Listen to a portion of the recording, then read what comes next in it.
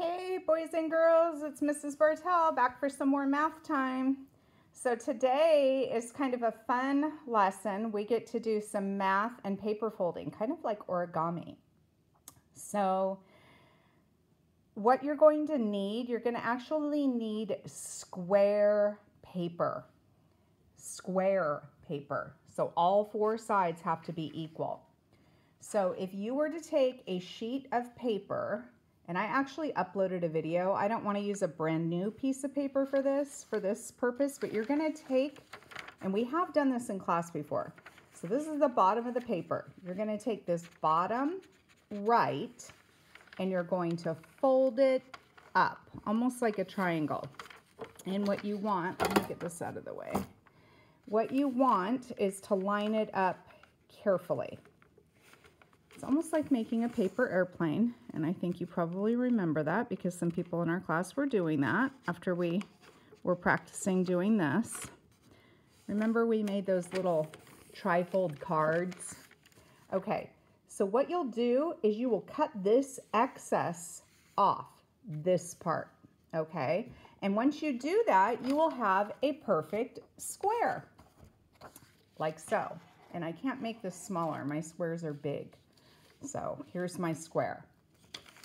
So basically we're just going to be folding square paper. Now there's some vocabulary in here. There's the word diagonal I'm seeing. We've talked about the word diagonal. In fact, if you open this up, here's the bottom. This is a diagonal line. It's like when you play Connect 4 and it goes on a diagonal, not horizontal or vertical.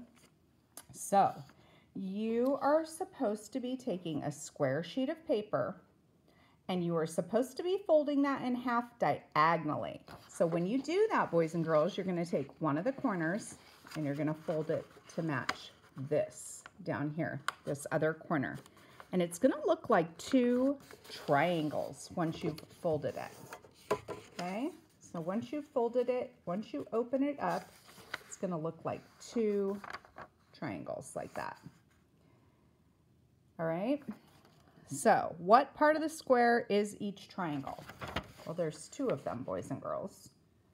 Two of them make the whole. So what unit fraction would each one be? Hopefully you're coming up with 1/2, right? The next thing says to fold the paper in half again. So now that I've folded it this way, I'm going to open it up. I'm going to fold it the opposite way now. So remember when we fold things in half and then we fold them in half again, it's going to give us our quarters, right? So now you will have four sections. 4 different sections, and each section will be 1/4. Now, fold it in half. So that was our first half. Fold it in half again. That gave us quarters. By the way, I hope you're labeling those, boys and girls. So if you didn't, I would label that 1/2, 1/2. And then we came up with, we have quarters, fourths, 1/4. So I'm going to fold it in half. I'm going to fold it in half. Now, they said fold it in half again, a third time. I want you to predict what you think might happen too before you open it up. Okay, so let's open that baby up and see what we have. Hopefully you are recognizing that you have, and I'm going to start clockwise, 1, 2, 3, 4, 5, 6, 7, 8. 8 sections. So each of these new pieces is an 1/8. Okay? Ooh, I see a right triangle right here. Hopefully you're recognizing some of the types of triangles that you're seeing. All right, so explain how you know the 8 parts have the same area. How do you know that they have the same surface area? So you will explain that. fold 4 triangles to the center as shown. So on this one, you will fold them to the center like this, and you will crease it like there, okay? So I'm not going to go through the whole paper with you. I want you to think about what you're doing. I know you are critical thinkers.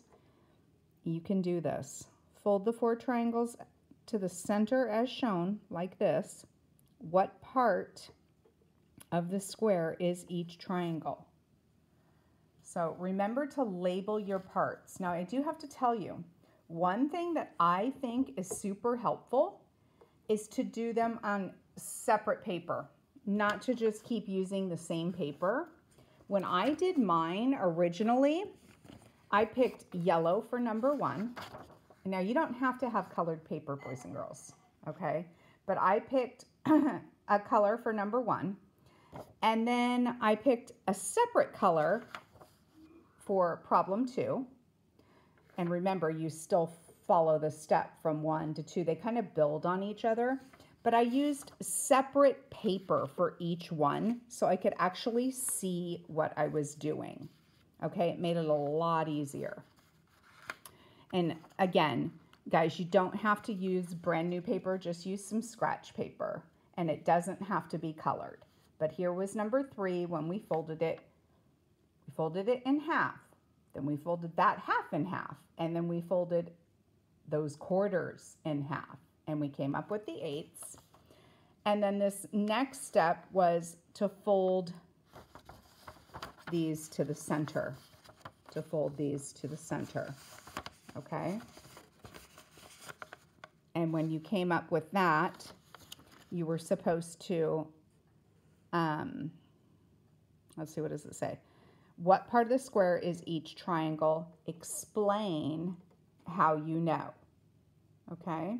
Explain how you know.